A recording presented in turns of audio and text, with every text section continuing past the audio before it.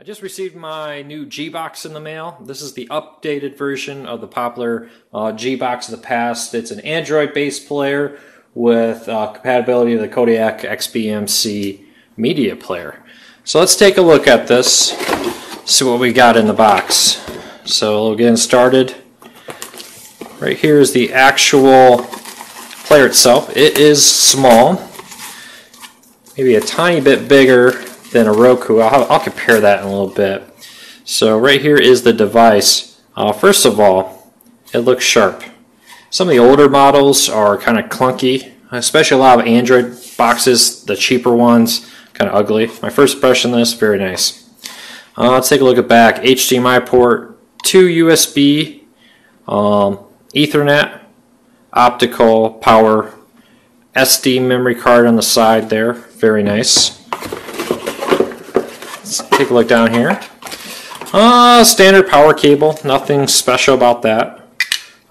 Small box, I like it when they're not very wide this way. Allows me to plug them into my power strip easily. It's nice that they include a HDMI cable, so that's a nice feature. Did not expect that for the price. And the remote itself. It's kind of nice that you don't need to buy a separate remote. So very basic, but looks very functional remote. So I'm going to test this out now, give it a few days, and come back and give a full review. But my overall impression of the quality of the build is very good. A lot of vent ports on the bottom, so I don't think heat should be a problem. Good grips on here, won't slide around, and looks nice. I plan to keep this sitting right on top of my TV stand next to the TV, so it's going to be nice to have a box that isn't, well, honestly ugly. Well, I'll come back in a little bit and give you my full impressions and review. So I've been using the G-Box now for some time. First of all, very impressed with the speed and the looks. The quad-core processor is a huge improvement over the older models. Probably the fastest Android TV box, XBMC box I have tested or used. The remote is very nice, very functional, and it's very quick and easy to use. Good range, had no problems with anywhere in my living room getting a reception. To test out the plug and play of other remotes and keyboards, I have the i28 here. I've done a review of this in the past, I'll link to it at the bottom, but very pleased with the ease of the plug and play. Sometimes it's nice to have a full keyboard there. So that is an option. Plug and play works great. Everything you expect from Android. This home screen is very nice. If you get this and you see a different looking home screen, or you've seen some other reviews, they recently came out with an update. This is 1.2. To get it, I just went into system settings, checked for updates, and there it was. Easy to install, easy to download.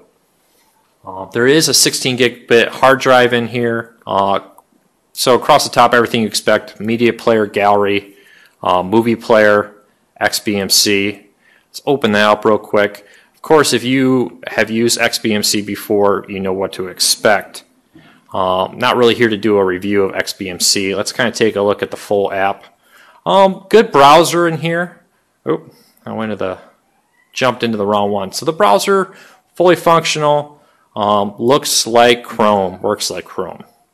I believe it is Chrome, I'm not really sure. This seems to be a stock version of Android pretty much underneath everything here. Calculator, clock, downloads, all your basic stuff you expect. G-Box settings is different than your Android typical settings. So in here you have easy access to your network, your display settings, and so on. You can get to your Android settings by going down to the bottom row. And right here is all your typical Android settings. If you've had it on your phone or on your tablet, you know exactly what you're getting into. It is a full version of Android, so you will have the Google Play Store in it. Jumping along here, right here is Google Play Store. Works great, everything you would want from there. I've tested out a few apps, haven't really had any issues, but I didn't get this to be an Android box. I got this to be a great media center. Very impressed. There is a 16 gigabit hard drive in here, so it can hold a lot. I really haven't put a lot of videos on here to test it, but it worked well when I did. So overall, I'll give this a nice solid 10 out of 10. 10 on looks, quality. It seems to be very well built. The fact that it includes a nice remote and an HDMI cable for the price is a huge plus. The length of the power cord is nice. Sometimes these boxes, they come with tiny power cords. You almost need an extension cord to get it to reach your wall outlet. So it's nice that they didn't skimp on that. And the ease is very nice. Just a good 10-foot user interface. Simple. My wife wouldn't have any problems using this. So 10 out of 10. No complaints. But I'll be honest, the main reason I got this was XBMC. And that it runs as smooth as can be. Quickly jumps back and forth. The nice thing is they do have a nice back button here. So let me go into like File Manager, just show you how nice that is. And right there's the back button. I click on that and it brings me right back. So you don't have to hit the backspace or try to use arrows or anything. Just a very basic, straightforward setup.